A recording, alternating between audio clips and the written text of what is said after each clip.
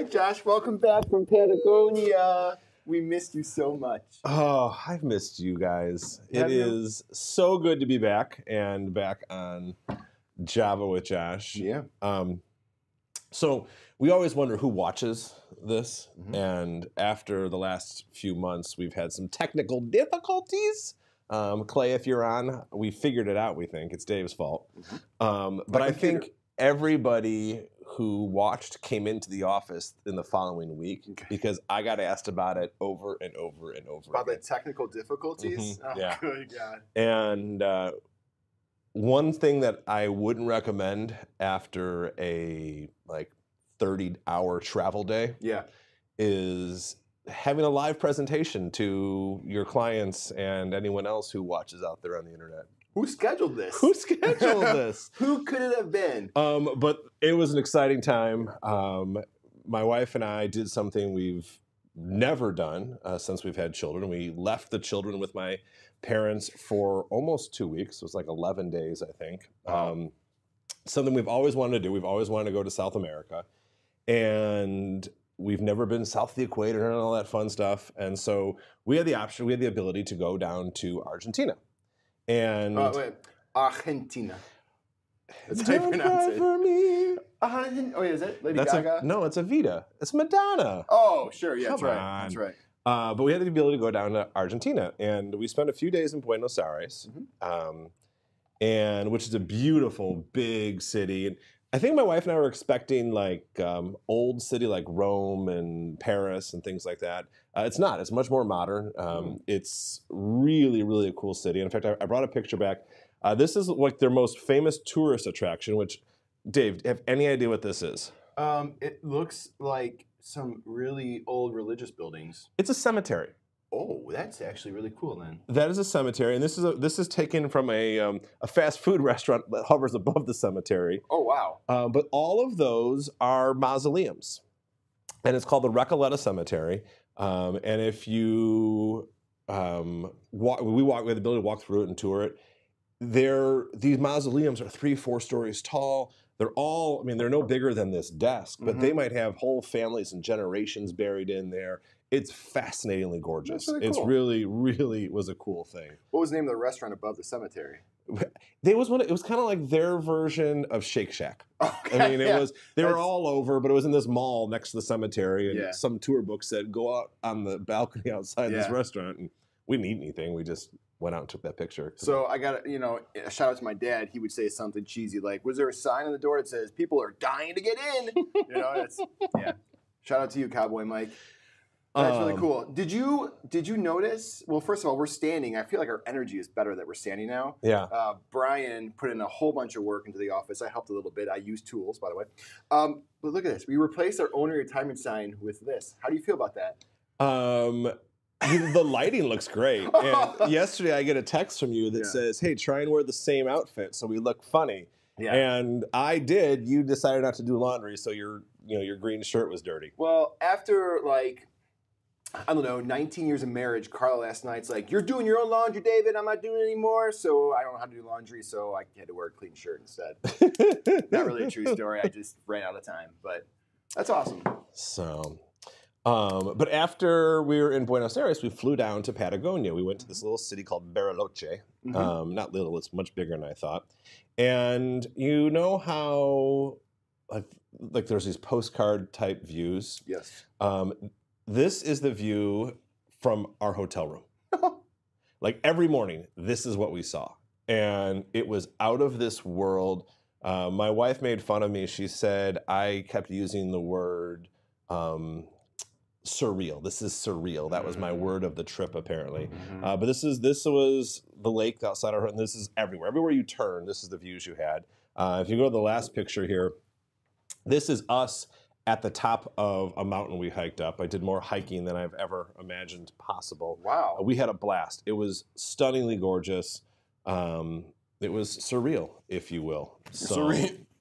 It was a lot of fun, and it was exhausting when we picked up our kids from school yesterday. My daughter comes running out to my wife, and she buries her head in her stomach, and it was very sweet. And, Missy always jokes that when I come home from work, the kids are super excited to see me, and she never gets that, like, super excited to see her. And she got that yesterday. So she just had to leave them for 12 days. That's all it took. So that's cool, man. But it was good, and it's great to be back. And that was the longest intro to Java with Josh story we've ever had. So if today, actually, I'm not going to say, today is actually an important, there's a lot to cover, but I'm not going to go into a lot of depth in today's Java with Josh because there's a lot of things that happen. I feel like whenever I leave, it's always Dave's fault. Mm-hmm. You get used to that, Clay.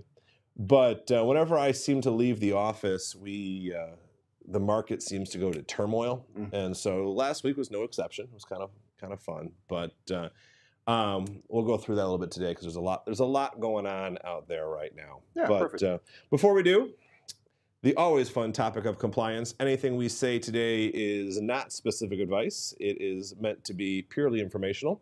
If you like specific advice, we're happy to give it to you, but we ask that you talk to us one-on-one for information that is specific to you.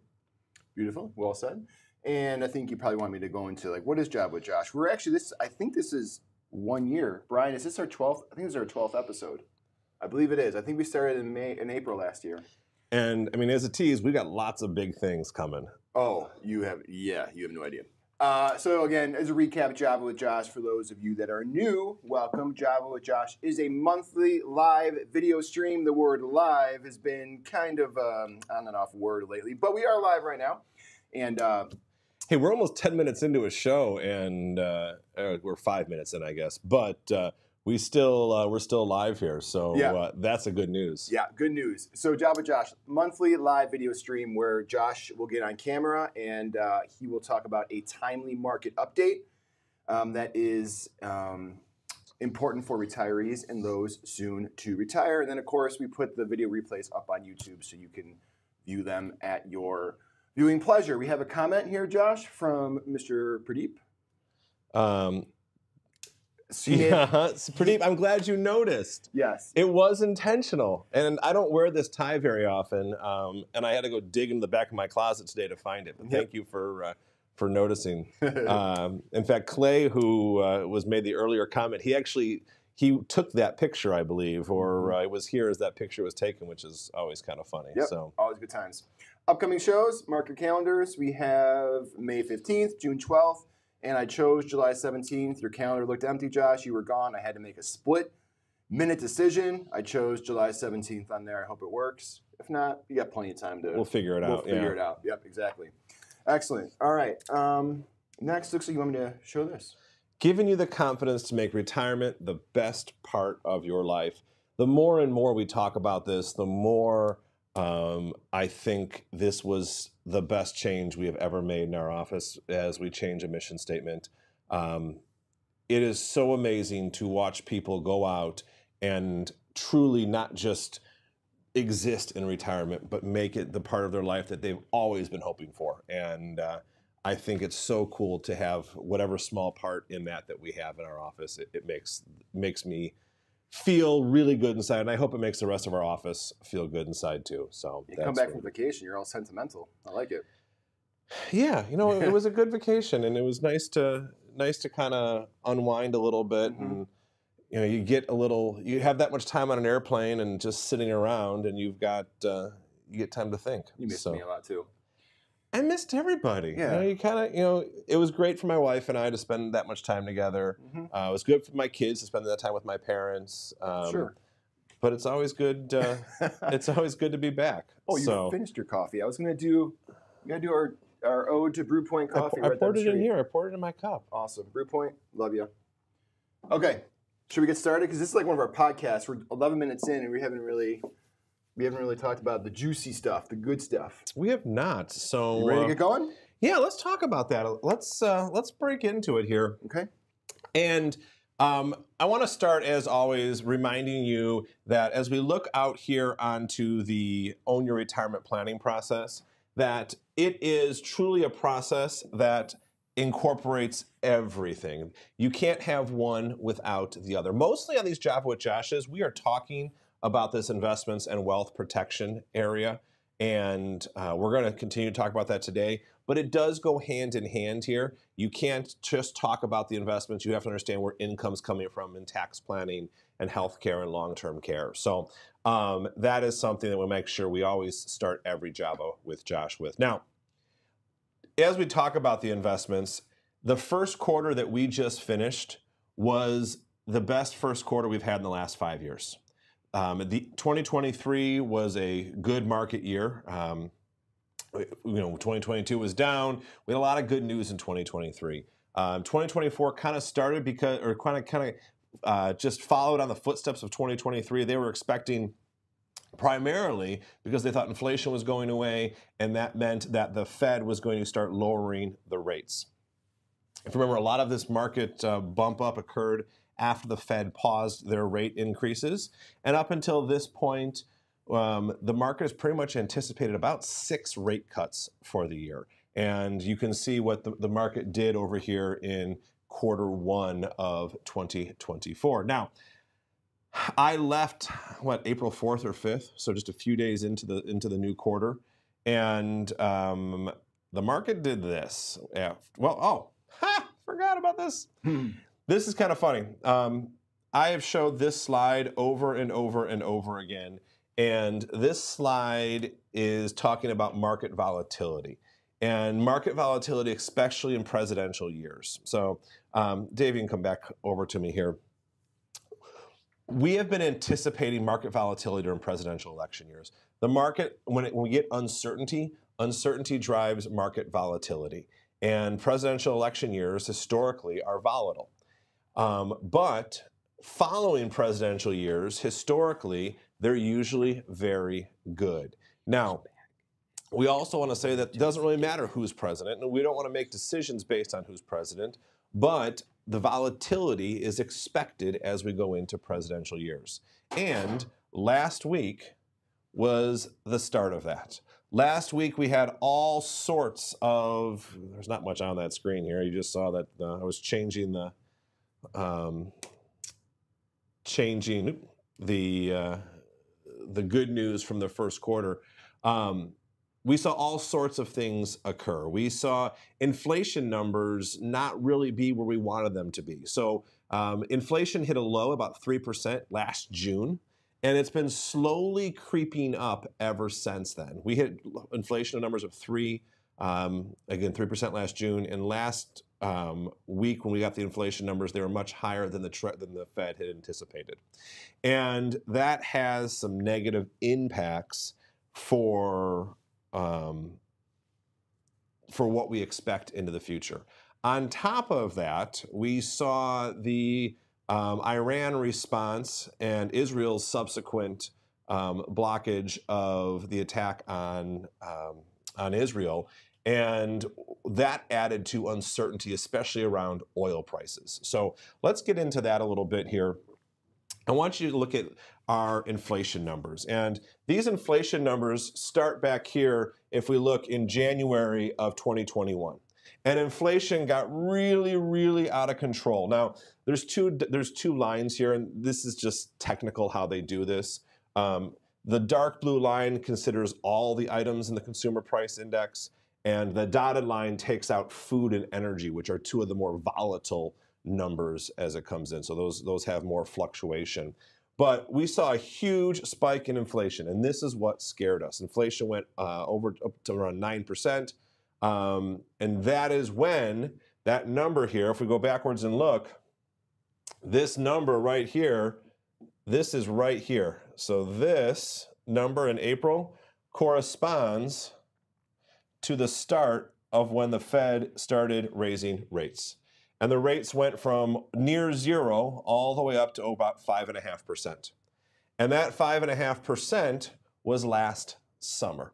And if you remember what happened to them as we raised rates, that has a negative impact on the market. That makes everything more expensive. Now, the reason you make everything more expensive is to slow inflation.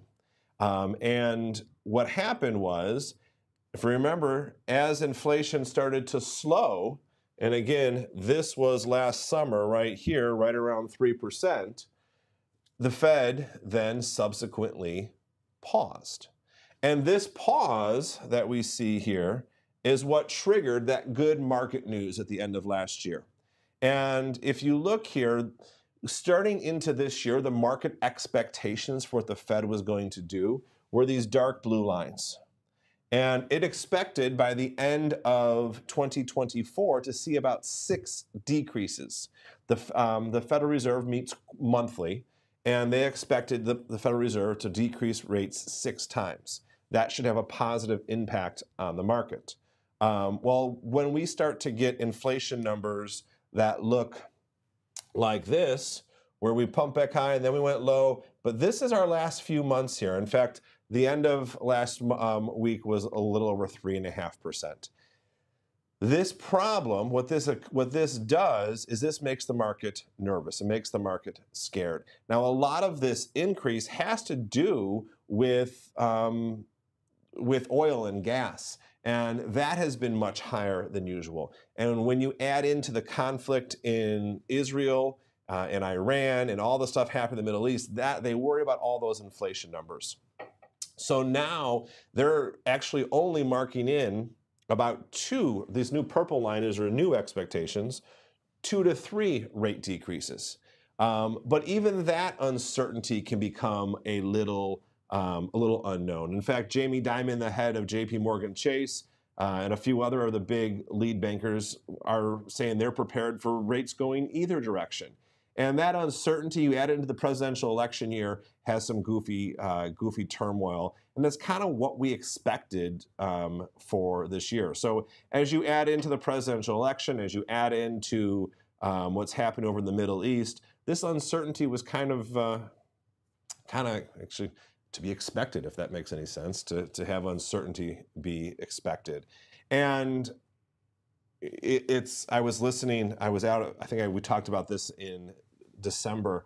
I was out at Fidelity's office, and I got to hear, they have a researcher who's an old retired CIA agent, and we talked about his expectations for the year. And as I was thinking, everything he said that he thought was going to happen with the Israel-Iran crisis and everything, it's come true. It's exactly what he anticipated. And it's weird to say that we were expecting this uncertainty because it's uncertain. You're not supposed to expect uncertainty. But it's exactly what we thought would happen. We didn't know it was going to occur, but we said, hey, these are the things that are out there, and this is what happens in a presidential year. So we can expect that to happen. So that is kind of where we are right now. Mm-hmm. Going forward, though, what do you do about this? What you do about this is you stay calm. This is what this uncertainty and this volatility, this is why you hire an advisor. Now, what has this done?